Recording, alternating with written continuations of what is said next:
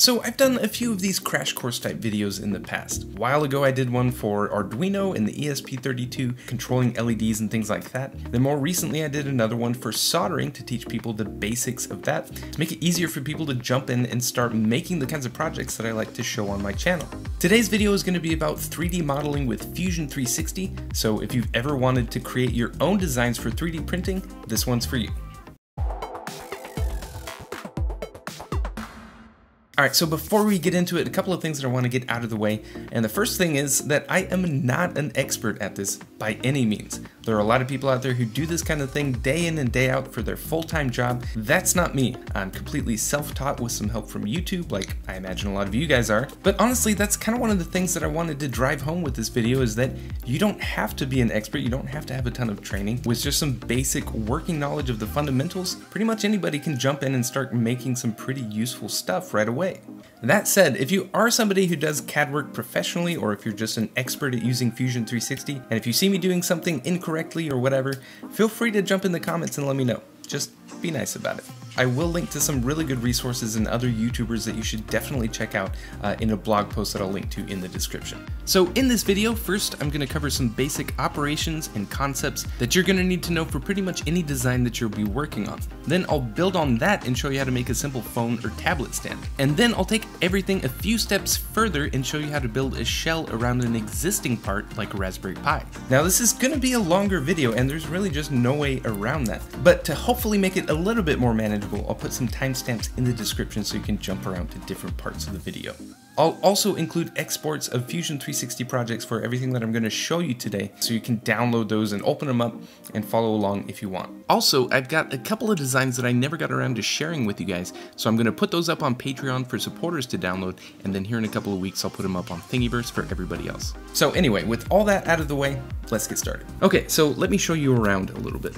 Here at the top are a bunch of buttons, and they'll actually change depending on what you're doing. So it's kind of like Photoshop in that regard, and it can be a little bit confusing. But honestly, I barely ever need to touch these buttons at all, and I'll show you a few tricks to avoid even having to look at them. There are some menus in here that I do dig into from time to time to see if there's any tools that are maybe better suited for what I'm doing or anything that I didn't know existed. So those are worth digging through for sure.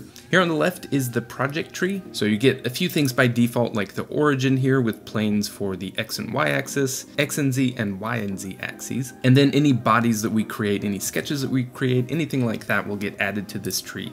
So you're going to be using that a lot. Here at the bottom is the timeline, and every little thing that we do, every operation, is going to show up as a separate icon here at the bottom. So this can be really handy to roll back the timeline to a certain point if you want to undo some changes, or if you want to go back and edit an operation that you did a little while back. You'll see what I mean here in just a few minutes. Up at the top right is this cube for changing your perspective. You can click on it and drag it around like this, or you can click on one of the sides to quickly jump to the top, or any of the sides like that. And then at the bottom here are a few controls for toggling how it rotates and things like that. If you click with the middle mouse button and drag around, it'll pan around like this. And then if you hold shift and click the middle mouse button and drag, then it'll rotate like this. So when you start a project from scratch like this, most of the time the first thing that you're going to do is add a sketch. And a sketch is exactly what it sounds like. It's a 2D drawing that you can create 3D geometry from. So I'll go ahead and click that, and now it's asking where I want to create that sketch. You can create sketches on planes like these three that it gives us by default, but you can also add them to the face of an existing model. I'm going to create this on the X and Y axis plane. So now you can see that our buttons here at the top changed to drawing mode. So we can add lines, we can add rectangles, circles, curves, and things like that. I'm going to make a center rectangle, and I could get to it through this menu right here. But what I normally do is just press the S key on the keyboard, and that brings up a search box. So I can start to type in center rectangle, and there we go. Now I didn't have to dig through that menu or anything like that. That's just a really quick way to find stuff, is by pressing S and then start typing what you're looking for. So this is a center rectangle, so you need to specify the point for the center of it. I'm going to click on the origin. You can drag to tell it how big to make each side, or you can type it in directly. So I'm gonna make this 20 millimeters by 20 millimeters. So now you can see this inner region here is shaded light blue. So that means that it's a totally contained region of the sketch, meaning that there are lines going all the way around it, and I can select that region if I want to. So just to show you, if I press L to go into line mode, I can create a line from here to down here. So now I could select this region or this region. So anyway, I'll select that, and now I'm gonna press E for extrude. So this is where it's actually gonna create some 3D geometry based on this sketch. And from here, you can either drag this arrow out, or you can type in a measurement directly. So I'm gonna type in 20 millimeters there, and you have a few options over here on the right. And you'll notice as you select different tools to do different operations, this box will pop up with some different parameters that you can enter in. So the one that I want to show you is the direction. By default, it's just one side like this, but you can also select two sides if for some reason you wanted to maybe pull the other side out a different amount. But then you can also do symmetric. So I'm going to enter in 10 millimeters here, and so that's going to pull it out 10 millimeters on either side. So now I've got a 3D cube here. Now this was actually a really inefficient way to create a cube. If you look at the create menu up here, you can actually add primitives like boxes and cylinders and spheres and things like that really easily. But I wanted to demonstrate how you can create a sketch and then extrude things from that. That's one of the most common operations that you'll find yourself doing. And also, just to point out, down here at the bottom, you can see the timeline is starting to fill in. So I can grab this bar over here on the right and drag it back if I want to. So now all we've got is our sketch, and then drag it back to the end so it redoes everything. And then if I want to change anything, if I want to jump back into that sketch, I have a couple of ways that I can do that. I can either click on it down here in the timeline, or like I said earlier, this project tree starts to get filled in as you add things to it. So now we've got our sketch here, and then we've also got the body that we created by extruding from that sketch. And you can show and hide things by clicking that eye icon next to them. Okay, so let's add another sketch here. And this time I'm going to rotate it and make this sketch on the bottom of that cube. Let's add a circle to it. The shortcut for that is C. You've also got this button up here that you can use to get to it, or use that search box that I was telling you about earlier. So that's one thing that you'll find is there are several different ways to get at things within this app. I'll click the origin here once again to make it in the middle, and I'm going to type in 10 millimeters for the diameter of this circle. So now there are two regions on this sketch. There's the inner portion where I created this circle, but then there's also the outer portion as well. So I'm going to select this circle, and I'm going to press E to extrude that. So if I drag this down, then it will add this shape onto this cube. It'll all be part of the same body. But then if I drag it up inside of the cube, you can see over here it automatically switched to a cut operation. So I'll go ahead and press OK on that just so that you can see it. And now we've cut that hole out of there. That's not actually what I want to do though. I'm going to drag this out. Let's make it stick out by 10 millimeters. One other thing to note here is you can change this operation to new body. And so if I hit OK with that, if you notice another body appears over here on the project tree. So now if I wanted to, I could export those separately and print them out separately. But that's not actually what I want to do. I'll go back and change that back to join. So a couple of more operations that I want to show you that I find myself using in almost every design that I work on. The first one is a chamfer. So I'll press S to bring up the search box, start to type in chamfer, and there it is. So what this does, you can select some edges.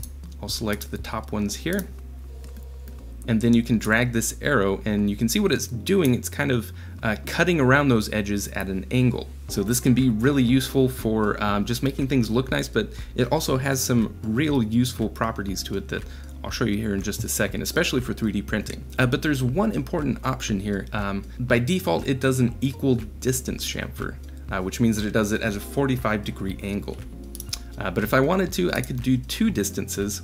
So I could cut 4 millimeters down and let's say 2 millimeters in. So I'm going to change that back to equal distance and let's say 2 millimeters. So the other thing that you can do with the chamfer operation, so I'll bring that up again, and I'm going to select the outer edge of this circle here on the bottom. So now what I can do is drag this outwards, and you can see it's actually adding material to it instead of cutting it away. So this can be really useful, not so much here, but let's say that for some reason I really needed to print this part with this circle at the bottom on the build plate of the printer. And I'm going to drag this back on the timeline to show it without it. So let's say that I printed it with this circle flat against the build plate on the printer. I would need a bunch of support all around here because when you're printing something, obviously you can't just print on air, so it's going to need some support material there. But if I add this chamfer here, that makes it so that I could print this without any supports at all. Now, depending on what you're making, that's not always going to be an option to you, but it's something that I've used pretty often to make it so that I don't need support on things. Let me show you an example here real quick. So this is the giant Game Boy that I've been working on for way too long at this point. And so these parts of the shell here, I wanted to print them vertically. Well, there are a bunch of screw posts on the inside that if they didn't have that chamfer, they'd need a bunch of support material to be able to print them. But by adding those chamfers, it makes it so that it can print them without any supports at all. And you can see I kind of used that same trick up here at the top and over here to cut down on the amount of support that I need by quite a bit. So again, it's not something that works every time depending on what you're making, but it's a handy trick to keep in mind as you're designing things. I really need to get back and finish this project. The last tool that I want to make sure that you see is called a fillet. So you can either press F to bring it up, or you can bring up the search box and type in fillet. And yeah, I know it's spelled the same way as the cooking term, but in CAD world, it is pronounced fillet. So same thing as the chamfer, I'm going to select a few edges here. And now I can drag this arrow inwards, and it does kind of the same thing, except it's doing it with a nice rounded corner. So again, I use this all the time just to make things look nicer, but you'll run into situations where it can help making a part quite a bit stronger as well. So let's say for some reason I needed this to be quite a bit stronger, I could add a fillet at this point to taper that. So now we got rid of that hard angle, so this will be quite a bit stronger. All right, so those are a few basic operations that you'll find yourself using in nearly every single design that you work on. All right, so I've got an empty project here now. Let's make something a little more interesting. Let's make a phone stand. So first thing I'm gonna do, as usual, is create a new sketch, and I'm gonna make that again on the X and Y axis. And so the first thing I'm gonna do is just kind of roughly sketch out the shape of this thing. So I'm gonna press L to bring up the line tool. That's also this button up here. So I'm gonna hide the origin here by clicking on that eye. Let's see, how do I wanna do this? I want it to go kind of like that. I'm gonna want that bottom corner to be lined up with the origin. It'll come up like this, over, and then back down. So all of the lines you see are blue, and what that means is that they have no constraints to them. So I can click the different points and the different lines, and I can drag them around as I please. That's not very exact or precise for modeling things to print out. So what we need to do is we need to add some constraints to them to tell it how long each line should be, maybe what angle it should be at relative to another line, things like that. While we're in the sketch mode here, I'm gonna press D, and that'll bring up the sketch dimension tool. So first, I'm gonna say that I want this guy here. I just click on that line and drag out a little bit. And I'm gonna say that I want that to be 10 millimeters long. Now this line, I can drag around this point and that will stay 10 millimeters long. I'm gonna press D again, only this time I'm gonna click on this line and then click on this line. So now you can see that it's letting me add a constraint on that for what this angle between these two lines should be. So I'll click out there and I want that to be 90 degrees. And once you add constraints, by the way, you can drag these things around to make it a little bit easier to read as well. Next, I'm gonna tell it how long to make this line. Press D again and then click on that line. I think 13 millimeters was what I measured on my phone. And then I'm gonna add another angle between this line and this line to make that 90 degrees as well. Okay, so that's starting to look a little bit better. These things are kind of locked in place now. So as you're sketching things out like you just saw me do, sometimes it will be smart enough to add constraints for you. So for example, this right here means that this line should always be horizontal. So I can click this point and drag it around and you see that that line always stays horizontal. So I'll say that I want this piece to be, let's say 10 millimeters as well. I'm going to add another line, but this is going to be a special line. So I've got my line tool up here and I'm going to click this button over here to tell it that I want to make a construction line. So now I can click this point here and drag it over to meet up with this line over here. So this line is dashed, and what that means is that it's a construction line. So it doesn't actually play any role in making those regions that I can extrude or anything like that, but you can still use them for adding constraints in measuring things, lining things up, those kinds of things. Select that line and then toggle that button again. You can see that that region gets shaded, so I could extrude that if I wanted to. And now I can press D to bring up the dimension tool and click this line and this line. And let's say that I want it to be 60 degrees. Oh, it was really close already. There. Okay, looking pretty good. Now all that I need to do is tell it how tall these things should be. So I'm going to add a dimension with that same tool, and I'm going to click on this line and then this line down here that I just added, that construction line. So now I can click and I can tell it how far away from this bottom line this top line should be. So let's make that, I don't know, let's make it 70 millimeters. So now you can see everything's turned black, so that means that everything's got a constraint on it. So it knows exactly how the shape of this should behave. It's all kind of fixed and locked into place now. I think that I can still probably, yeah, I can still drag this guy around, but I'm gonna leave that for the time being. So next I'm gonna add some fillets just to make it look nicer, and it'll actually print a little bit nicer as well. But this time we're gonna do it within the sketch. So there's a button up here for that, and I'll click a line here and then click a second line next to it, and that'll let me enter in a corner radius. Let's say I want it to be 2 millimeters. And you can keep going down the line and adding more line segments to that. I'm just gonna go all the way around and make everything 2 millimeters. There, now we've got some nice rounded corners, but this is still just a single line. I can't actually extrude anything from this. So there's a tool called Offset that is perfect for what we're trying to do. So I'm gonna double click on one of these line segments, and that will automatically select all of the connected lines. And I'm gonna press O on the keyboard, and that brings up the Offset tool. And I'm still actually in construction mode, so I'm gonna click that to toggle it. And so now I can click and drag, and it's creating another line for me that is parallel with this line. And I'm gonna make this 1.6 millimeters. So now we've got our second line that runs all along here, but it's not filled in because it's just two adjacent lines. So I'm gonna press L to add another line.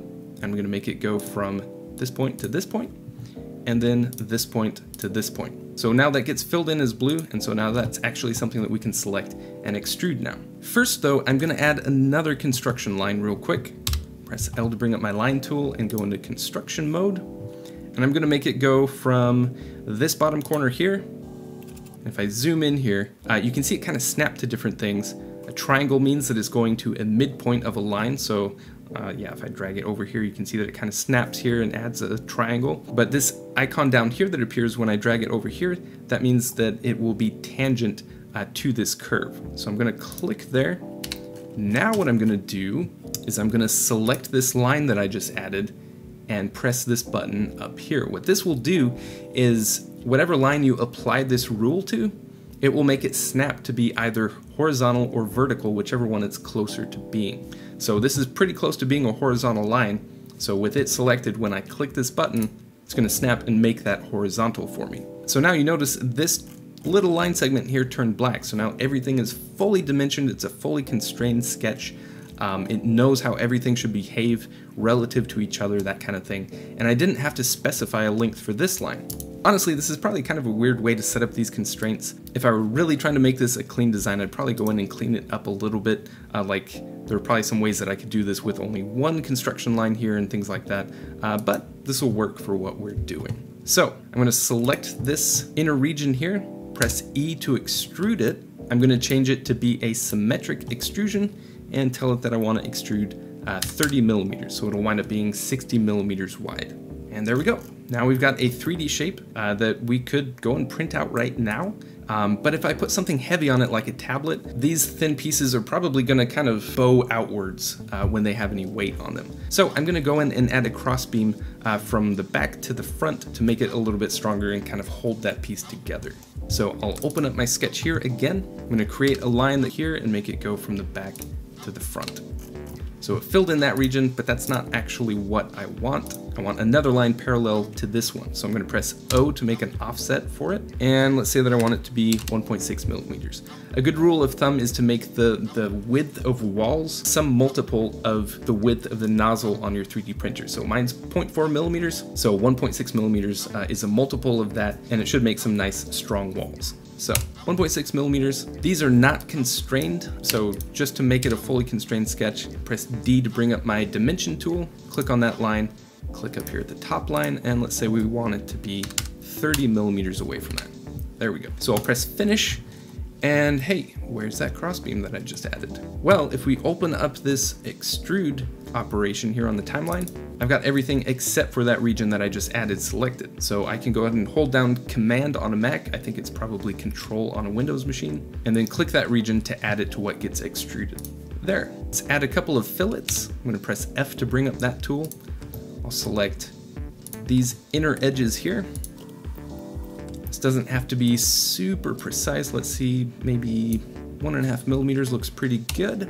And then I'm gonna add another fillet operation, only this time I'm gonna select this edge, this guy right here, this one, and this one. Let's make those like 3 millimeters, that looks pretty good. So that'll be much stronger than it was initially, and it just looks a little bit nicer as well. So now when you want to export it to actually print something out, if I expand the bodies on the project tree, so I can right click on that and click Save as STL. I'm gonna hit OK, go ahead and save that. And so now you can load up the exported STL file in your slicer of choice and print it out. So this next example is quite a bit more complicated, there are a lot more steps to it, but it's not too bad, so hang in there. Now when you're designing something around an existing part like a Raspberry Pi, you might be tempted to pull out your calipers and start taking measurements and base your design on those. You can do that if you want, and I do that all the time with more obscure parts, but when it's something as popular as a Raspberry Pi, there's a really good chance that someone else has already done the hard part for you. So there are a couple of really good resources that I want to show you, and the first one is called GrabCAD. So you can go here and type in whatever you're looking for, and a lot of times you can find really accurate models for whatever you're basing your design around. But a couple of tips for finding stuff and downloading stuff from GrabCAD. The first thing is just to keep an eye on how many downloads and how many thumbs up each design has. Usually the more popular it is, the more accurate that model is. The other thing to watch out for are the file types that are included in the download. Some of them only have STL files, which you are able to import and use in Fusion 360, but they're not nearly as easy to work with as some other file types. So try and find a design that has either a step file or, even better yet, a Fusion 360 export that you can then import and use in your project. So this one looks pretty good. You can even load it up in a 3D viewer here to get a better look at it. But yeah, this looks like it'll work great. Another resource that I want to make sure that you see is from Adafruit. They've actually got a GitHub repository with CAD files for a bunch of their parts that you can buy on their shop. I mean, look at all this stuff in here. It's super handy. So you can download them directly from here and then import them into your projects. So if you're working on a project based around one of their parts, it makes it super easy to do that and build shells around them or integrate them into an existing design. So back in Fusion 360, I've got a new design up here, and you actually need to save it before you can import models to use in it. Okay, so now let me move my window down here just a little bit. In the file menu, you can click upload, and then you can drag the file that you just downloaded here. Go ahead and click upload. Press this button up here to show your different designs, your different projects. And now you can right click what you just uploaded and press insert into current design. So you can move it around if you want to. I'm just going to leave it where it said it. Press OK, and there we go. So this is still my Raspberry Pi case project that I have going, but I've got this model imported into that design. And you can see it's got this little chain link there. So that means that if I make any changes to this, I could pull those changes in to use in this design. First thing that I'm gonna do is make a sketch, and I'm gonna make it on the X and Y plane that it automatically added for me. And now I'm going to press P to bring up the project tool. And you can see as I hover over everything, I could project those onto the sketch, but really all that I want is the green board here. So I'm gonna click that. And then before I hit OK, I'm gonna click the construction button over here and then press OK. Now I'm gonna hide the Raspberry Pi model. And look at that, I've got a nice outline of the exact size and shape of the Raspberry Pi PCB. And I've even got points here for where the screw holes are. So first I'm gonna make the actual box shape that's gonna go around it. So double click one of the edges on the outside and it will automatically select all of the attached edges. I'm gonna press offset, untick the construction option here, so it's gonna add an actual line that I can use. You wanna give some wiggle room in there. You don't wanna have it be exactly the size of whatever you're putting inside of it. So I'm gonna add let's say 2 millimeters to it, and I'll show you why I'm adding so much here in just a second. And now I can select that, and it's really easy to select since those other lines from the Raspberry Pi PCB, those are all construction lines. So I can really easily select that, and I'm going to show the Raspberry Pi, and now I'm gonna press E for extrude, and then over here in the direction option, I'm gonna do 2 sides. So here's what I'm gonna do. I'm just gonna kind of eyeball this. It doesn't have to be super exact for what I'm doing. I'm gonna pull the bottom side down just to make sure that it's coming below all those pins that stick out the bottom. That looks about right. And I'm gonna do the same thing on the other side and make sure that it comes up above those USB ports and the Ethernet port and all that stuff. I've got it set to new body, hit OK.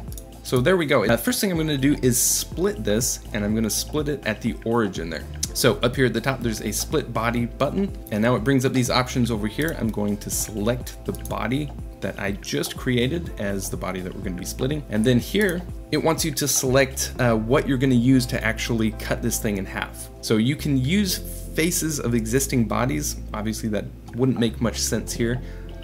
So what I'm gonna do, I'm gonna hide this body for now, same thing with the Raspberry Pi, and I'm gonna split it on this plane right here. So I just click that, and then it shows me a preview of what that's gonna look like. It's gonna split it where that red circle is. Press OK, and now you can see it added another body. So now I've got a top half and a bottom half. And so something useful that you can do just to make it easier to work with as you keep adding things to it, I'm gonna rename this to top, and this one will be bottom. Next step is to hollow those out, and there's a really useful operation for doing just that. So I'm gonna hide the bottom, rotate around, and select this face here. So the operation is called shell. So again, there's a button for it up here, or you can search for it in the search box. So now this arrow shows up, and watch what happens as I drag this. You can kind of see what it's doing there. It's hollowing it out starting at the face that I selected, and it's making walls that are whatever thickness I'm specifying. So I'm gonna make this 1.6 millimeters, and there, you can kind of see inside there now. We've got it all hollowed out, so the Raspberry Pi can actually fit inside there. I'm gonna hide the top and the bottom and the Raspberry Pi and do the same thing to the bottom. There, so now we've got a hollowed out box.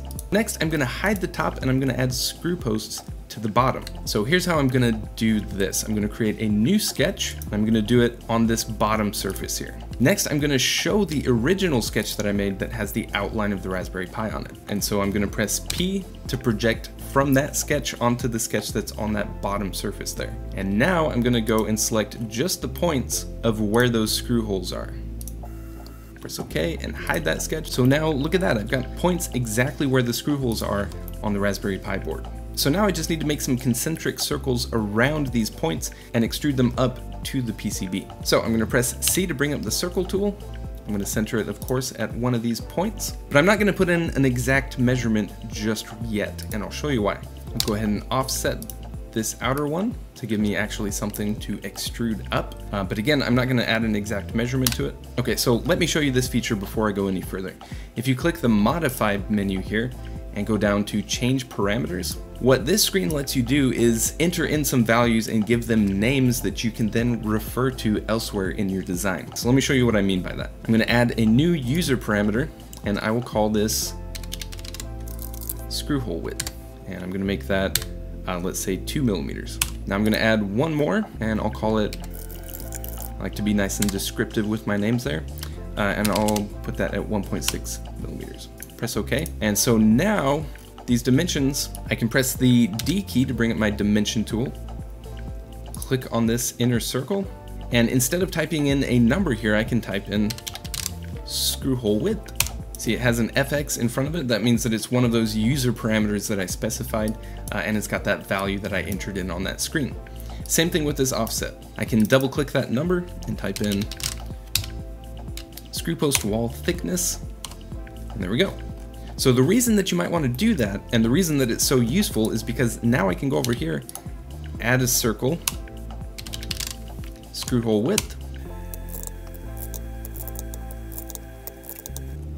So now all of these measurements are based off of those values that I entered into that screen. So if I go back into it, let's say I printed it out and found that the screw holes were too loose or something like that. Now I could go in here and type in 1.9 millimeters. And you see all of these screw holes here now updated. So incredibly useful for measurements that you're going to be using all throughout your design like this. If I hold down Shift and click each of these regions, now I can extrude those up to meet up with the Raspberry Pi. Press E to extrude. I'm going to show the Raspberry Pi model here, and for now I'm going to hide the bottom part. Now if I rotate and look at the bottom, and then over here in the extent type, instead of distance, I'm going to click to object, and I can click the bottom surface of the Raspberry Pi here, and now you can see that it's extruding those up just until they touch the bottom of the Raspberry Pi board. But notice it changed the operation to new body. That's because there's nothing for it to join with. So make sure that you show the bottom half again. See, it switched back to join, and now we've got some screw posts. Now, something that I like to do with screw posts pretty much every time is add some fillets to them. So press F to bring that up. Select each of these bottom outer rings, and that looks pretty good. So that'll make those quite a bit stronger, and they won't be nearly as likely to snap off. Okay, so looking at it, this probably actually does it for the bottom half. So what I'm trying to see is whether or not any of these pieces are bumping into this bottom half of the shell. So there's a really useful tool that you can use to get a look at the inside of things. I'm gonna click this edge here, and then up here at the top, click Inspect, and then go down and click on Section Analysis. This is something that I use constantly for getting a good look at how things line up. So from here, you can drag inwards, and look at that. It gives us a nice cross section of everything that intersects that plane that I'm moving back and forth. So it actually doesn't look like anything is bumping against it, and sure enough, looking at the Raspberry Pi itself, it looks like nothing actually extends below the bottom of it. So yeah, I think that the bottom half is actually good to go here. So next we need to add some holes to the top and some top screw holes. So I'm going to show the top, and I'll hide the bottom, and then I'm going to hide the Raspberry Pi as well. So now I'm going to put some holes on the top where the screws will be inserted, and they'll go all the way through here to meet up with the Raspberry Pi board, and then into those screw posts on the bottom. I'm going to do kind of the same thing that I did on the bottom. I'm going to add a sketch here. On this surface, I'm going to show the original sketch, press P to bring up the project tool, and then select each of those points where the screw holes are. Hide that initial sketch there. Now, these holes need to be a different width because you don't want the screws to actually bite into those when you're just trying to get it through those into the bottom part. So I'm going to add another parameter here. This one I'll call top screw hole width, and I'll make this one like 2.25 millimeters. Press C to bring up the circle tool, top screw hole width. And then I'm going to offset each of those just like on the bottom, so press O to bring up that tool. And I'm going to use the same offset thickness for this. And so now, first I'm going to select the inner holes. Hold down Shift to select each one of those. E to extrude. Set it to object instead of distance, and select this top edge there. And there, now we've got some holes for our screws to be inserted on the top. And something kind of annoying that it does every time that you do an extrude operation is it'll hide the sketch that you were just working on. So you have to go back and show that. Now I can select each of these regions.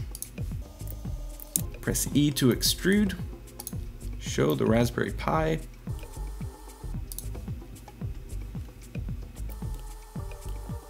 And again, I need to re-show the top half so that it can join up with it.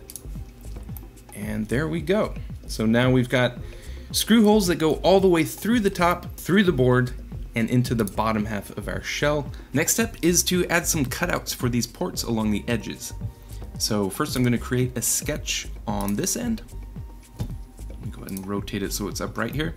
And then I'm going to hide the top half. Now I'm going to project these ports onto this new sketch. So I'm going to press P to bring up that tool again. And I'm going to do these as construction lines, and I'll show you why here in just a second. Now each of these pieces is a separate body, so I'm going to select bodies right here and select each one of these guys to project out. Now I'm doing these as construction lines because look at all this extra junk that it's adding when I project those bodies on it. These are the legs at the bottom, There's some weird bits that stick out on the shielding around the ports and things like that that I don't want. So I'm just going to use these as guides to create rectangle cutouts that are much cleaner and easier to work with. Press R to bring up the rectangle tool. Now I just dragged it out here kind of arbitrarily, but now I'm going to go in and actually line it up. So it looks like these dots here up at the top and here at the bottom are actually perfect for where we need the cutout to be. So I'm just going to drag those corners so that they snap to those. And then I'm actually going to have the bottom portion of it come all the way down so that I don't have to worry about any thin pieces that I would bridge when I print it. You'll see what I mean here in just a second. Do the same thing with this guy. And now our Ethernet port. Okay, so now I've got those 3 ports that I can select. I'm gonna hide the Raspberry Pi and show the top half of the shell. And I'm pressed E to bring up the extrude tool.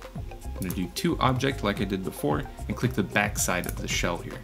So it goes all the way through there. And then if I re-show the Raspberry Pi, you can see those holes line up perfectly. Well, I may have spoken too soon. There are these tabs that stick out, so let me go back and adjust where those rectangles are real quick. So what I actually want to do is I want to make this line come all the way out here to the edge of this metal tab that sticks out a little bit on the USB port. I'm going to select this line, press that coincident constraint, and then I'm going to select one of these outer points here. So now that line jumps over there, and that's a rule that that line now has on it, is that it has to be coincident with this point that I selected. So now I can select this line and say I want it to be coincident with that. Now it looks like I actually need to do that on the top here. I should have looked at that a little bit closer before I did this, but I'll make that coincident with this top one. Do the same thing over here. There we go, much better. So now it gives us enough room for those tabs to actually come through. So now I'm gonna do the same thing on the side ports there that we need to expose for the charging and the video out and the headphone jack. So I'm just gonna kind of speed through that because it's exactly the same thing that I did here.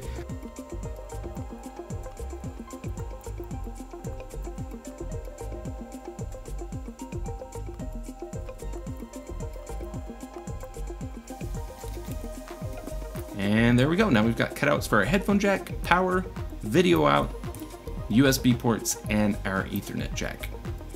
So we're almost done here. I've got a few more things that I want to add to make it look a little bit nicer and work a little bit better when you're putting it together as well real quick. So first I'm going to add a chamfer to the top and bottom half.